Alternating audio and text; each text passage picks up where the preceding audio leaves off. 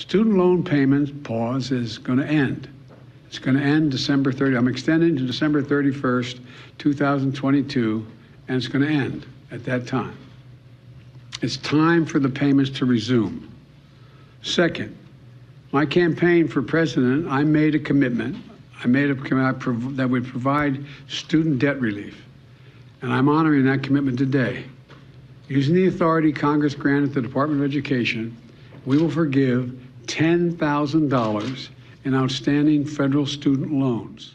Hi, my name is Philip. Welcome back to my YouTube channel. And in this video, I'm going to go over what the Student Loan Forgiveness Plan is that Joe Biden just announced and how it will affect you if you have student loans and what you can look out for in the up and coming months. So President Biden and Vice President Harris announced recently that they were going to be forgiving $10,000 and up to $20,000 in federal student loans. So I just wanted to show you guys the specifics and details, and I'll link this article below talking about the student debt relief plan and what exactly it means. So right now, the student loan payments have been in forbearance ever since the pandemic in March of 2020. And according to this student debt relief plan, they are going to still be in forbearance, but they will be resuming in January 2023. So as you can see here, that in this last sentence, that you'll be notified when the process has officially been open, and you can sign up at the Department of Education subscription page, which I'll also put a link in the description below. And we have until December 31st, 2023 to apply. So what is the Biden administration student loan debt relief plan? So part one, the final extension of the student loan repayment pause. Due to the economic challenges created by the pandemic, the Biden-Harris administration has extended the student loan repayment pause a number of times, as we all know, and these payments are set to resume in January 2023. Part two of this student relief plan, providing targeted debt relief to low and middle income families. So this paragraph is stating that the U.S. Department of Education will provide up to $20,000 in debt cancellation to Pell Grant recipients with loans held by the Department of Education, and up to $10,000 in debt cancellation for non-Pell Grant recipients. So in my case, I did not receive a Pell Grant when I went to school, so I would be eligible for up to $10,000. And I know this is like something that's been tossed around here, is how much are they going to forgive, because the language in here says up to $20,000 and up to $10,000. So are we going to get the full $10,000, the full $20,000 if you have a Pell Grant? We just don't know yet, so we're going to have to be on the lookout for that. I believe it's going to be the full $10,000 and the full $20,000 if you have a Pell Grant, but we'll just have to wait and see. And also, if you read the next sentence, it says borrowers are eligible for this relief if their individual income is less than $125,000 or $250,000 for households. So with this, I'm assuming that they're going to base it off of the previous year's tax returns for individuals and households, but we'll get more details, I'm assuming, in the next coming months. So I'll be linking that subscription website in the description below, which it will look like this. And you simply just put your email address in, and then you select the new federal student loan borrower update. So this will allow you to get updates on the process and what's going on, and just click next, and you'll be in their system to receive updates. These are the frequently asked questions that they have came up with. So how do I know if I am eligible for debt cancellation? To be eligible, your annual income must have fallen below $125,000 for individuals, or $250,000 for married couples or heads of households. If you received a Pell Grant in college and meet the income threshold, you will be eligible for up to $20,000 in debt cancellation. And if you did not receive a Pell Grant in college and meet the income threshold, you will be eligible for up to $10,000 in debt cancellation. So this next question, what does the up to $20,000 up to $10,000 mean? So this is what I stated before. You just never know what exactly they mean by these words. So it says your relief is capped at the amount of your outstanding debt. For example, if you are eligible for $20,000 in debt relief, but you have a balance of $15,000 remaining, you only receive $15,000 in relief. I actually know, which is interesting in itself, but I know people who are actually taking out $10,000 to $20,000 of student loans, and then because they know that they're getting these loans forgiven, they're just taking out that amount and using what the government's giving us to get that money back, essentially. So it's free money. Do I agree with it? No, I don't think that's the right thing to do, but obviously there are people who find loopholes to everything. So what do I need to do in order to receive the loan forgiveness? Nearly 8 million borrowers may be eligible to receive relief automatically because relevant income data is already available to the U.S. Department of Education.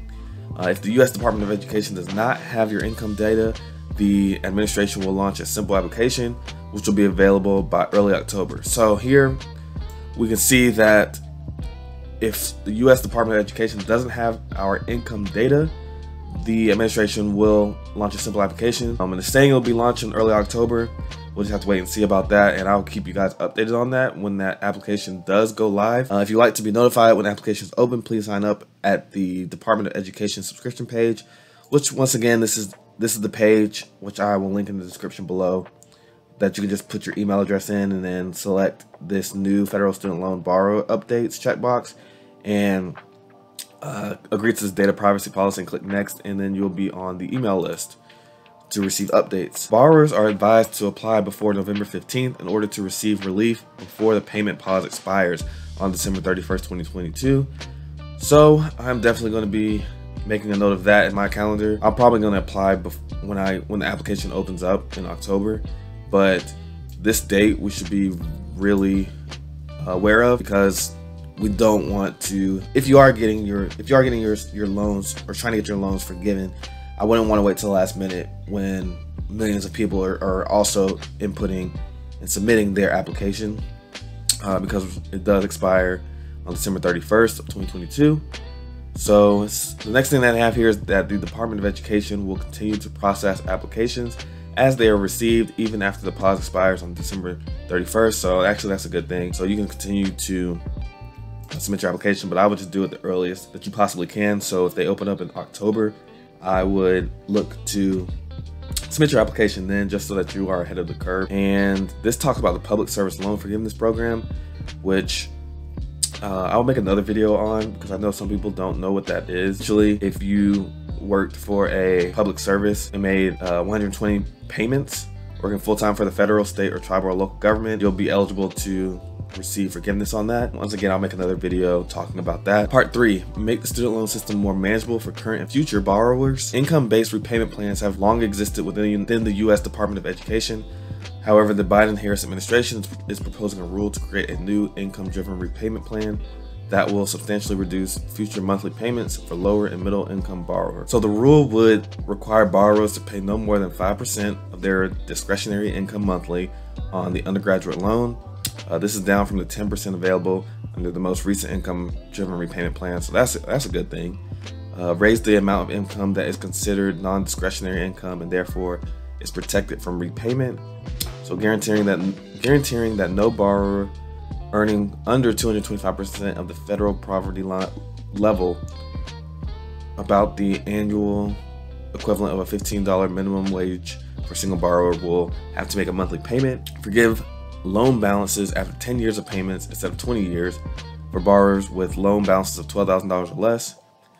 I can agree with that as well. And then cover the borrower's unpaid monthly interest, so that unlike other existing income-driven repayment plans, no borrower's loan balance will grow as long as they make their monthly repayments, even when that monthly payment is $0 because their income is low.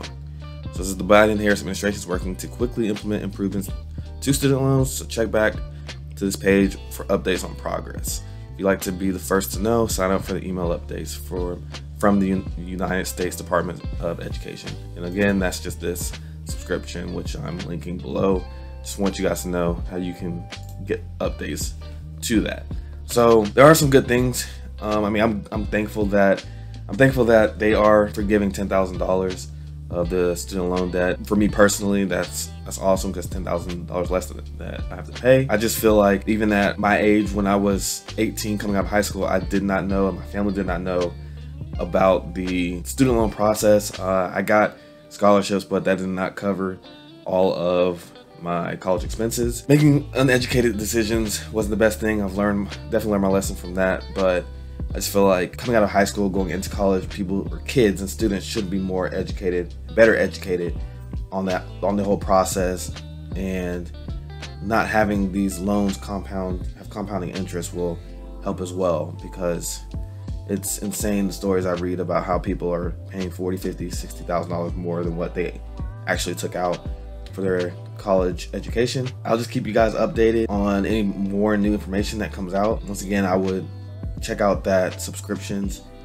website, which I will put down in the comment section below, and just stay up to date with it so that if you are eligible, you can get some of your student loans forgiven. Of course, I know that this is going to affect our economy, and we're going to have to pay it back eventually someday through taxes or inflation. So it does have a negative and adverse effect on us. Taking it in a positive, at least it's something, and teach our kids about the student loan process and just making educated decisions going forward. So if you like this video, I would appreciate if you give it a thumbs up and hit the like button, and also consider subscribing to the channel, as I put out videos about tech and personal finance every week. With that being said, I will see you guys in the next video.